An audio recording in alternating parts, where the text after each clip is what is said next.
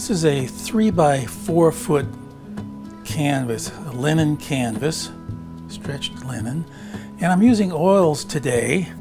And this is a scene from the St. John's River where we visited a few days ago.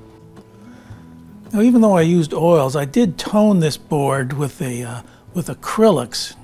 Now, you can put oils over acrylics, but you can't put acrylics over oils. So this canvas was toned with a combination of burnt umber and a little bit of burnt sienna. That just gets rid of that stark white look on the canvas that's really hard to work with. Not so much in a small painting, but a large painting like this, I really do prefer to tone the canvas.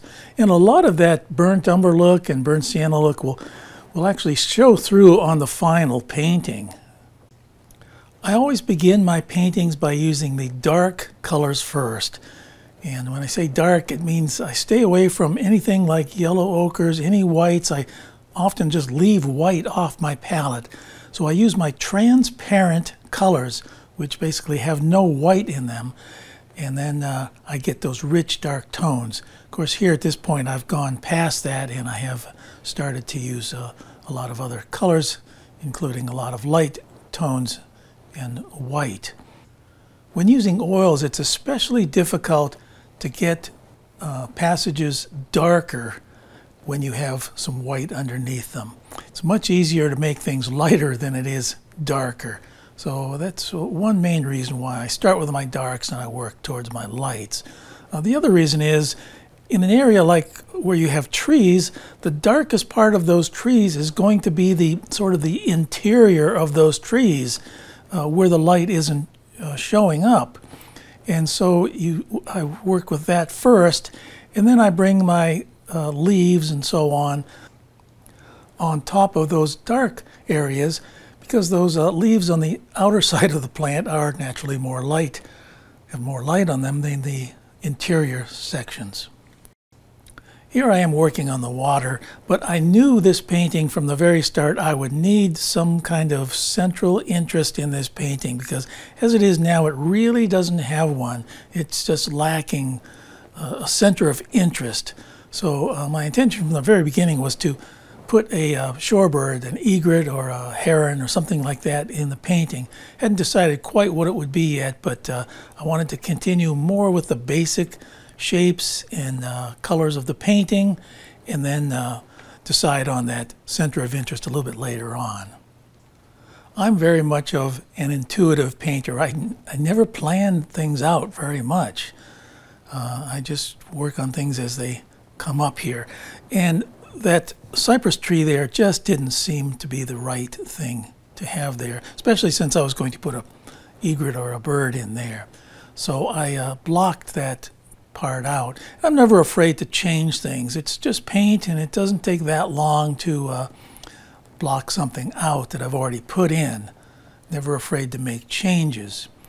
And that's one reason I don't put in a lot of detail in the beginning of a painting, is because if I want to make those changes, then I wouldn't have invested a lot of time in making a subject that had a lot of detail. So I'm not quite as afraid to take something out that I didn't have a big investment in.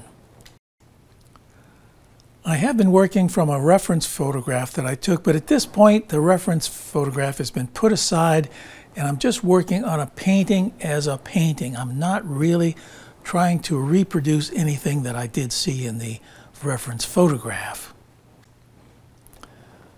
There was a pier in the distance, and I did like something like that.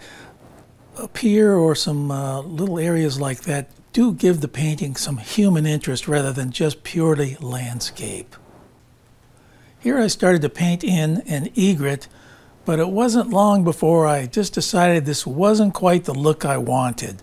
And again, I just made that choice to paint it out and start again. It really didn't take that long. So here I'm working on another egret here with a different wing configuration, and I think this would work out much better. Again, I'm just never afraid to make changes in a painting. Generally, I don't make this many changes in a painting, but this particular piece here, it just seemed to work out that way. I've taken a lot of photographs of birds over the years, and I have them all stored on my computer and categorized according to the type of bird it is, whether it's in flight or not in flight, so I know exactly where to go and find a good reference photograph when I do these paintings, and I think that's real important. It saves a lot of time. Yeah, I think this pose looks a lot better than the first one I started to put in there. Sometimes you just never know about these things until you actually get them on the canvas, no matter how much you might prepare. So this painting has really changed from a landscape painting to a wildlife painting, simply because the subject matter, the bird, is so large in the piece. At this point in the painting, things really slow down. The first part of the painting goes very quickly, but at this point, it's all about making minor and small adjustments. Well, I hope you've enjoyed watching.